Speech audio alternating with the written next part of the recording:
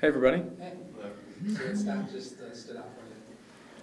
Oh, I just showing Sid 8 assists, no turnovers. You know, that's a beautiful number. So I think 15 assists on the weekend. I don't know. I do. Nice work. Thank you. Speaking of nice work, how about Colby coming off the bench and really giving you guys a big start? 2 nights in a row. You know, this weekend we just mentioned that in the locker room. You know how well Colby played. She really sparked us. Spent time at the 4 and the 5 this weekend. Just played huge for us. Brought great energy on both ends of the floor.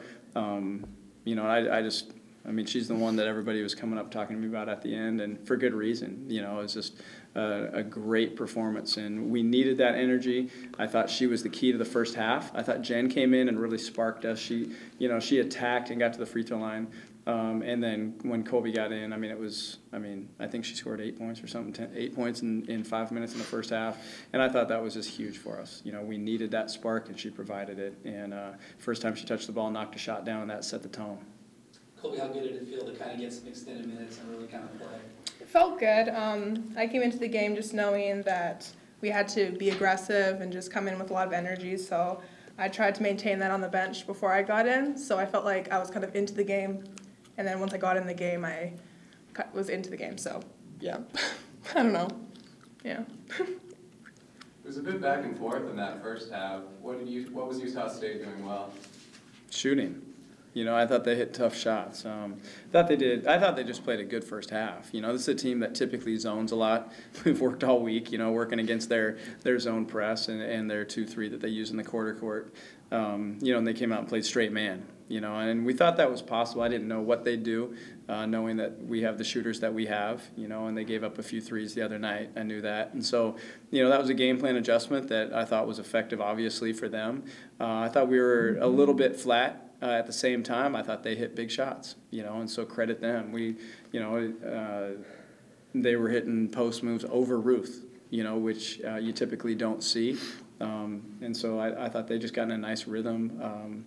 21, Williams she's just a heck of a player. I mean, that's a big-time scorer. Did a great job working off screens, and she was hard to guard tonight, you know. So I thought Utah State played a great game. Sid, this is the first game that you have ever been behind in the scoreboard so far through 3 games. How do you keep composure through that? I think just having confidence in one another and the preparation that we put in ahead of time. Like Coach said, we started a little flat today, and I think that we just had to have some kind of spark, and Jen and Colby provided that today. And I think what's special about our team is you never know who's going to bring that energy. And I just think, you know, fighting through adversity, becoming one, and, you know, remembering why we're here, what we're trying to do, and then just dominate the other team. Scott, as a coach, just how comforting is it to know that if someone doesn't have a good game, you've got all these players to fall back on? Yeah, I think that, you know, it's a sign of a good team. I think, you know, I thought we were a little bit off our game, you know, but then we did have people that we could go to that came in and really sparked us. And so, you know, that's what you hope for. You hope for depth, you know, and I think we're just continuing to develop it. You know, I think we've got a long ways to go. You know, I think I knew that going into it. You know, there's things this weekend that were exposed, I thought. We've got a lot to work on, and that's exciting. You know, I think we certainly didn't play bad this weekend, you know, but at the same time, there's a lot to improve upon. Will you explain any of those things? Well, I mean, you know, we allowed them to shoot 43%. You know, last year our opponent shot 34. We gave up over 60 points both nights. That's not how we play. You know, the second half today, that was how we played. You know, and stretches the other night, that's how we play. And so just remembering who we are and getting everybody to that level defensively, you know, and then just, you know, just offensive execution, continue to develop depth on our team. You know, those are things that just take time, and they will come. In a game that was as close as it was for you guys in the first half, how important was it to get on that run to close the first half?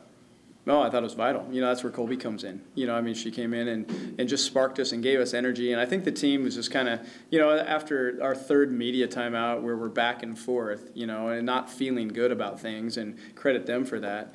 You know, I think they they kind of just had enough. At the same time, Colby comes in, gets some big offensive rebounds. Deven did too. We got out in the open court for a couple fast breaks, and so I thought we just sparked. I don't know. It was just like, okay, it's time to play. That's how it felt to me, which frustrated me because that's the way it should start. But that's how the first half ended, fortunately.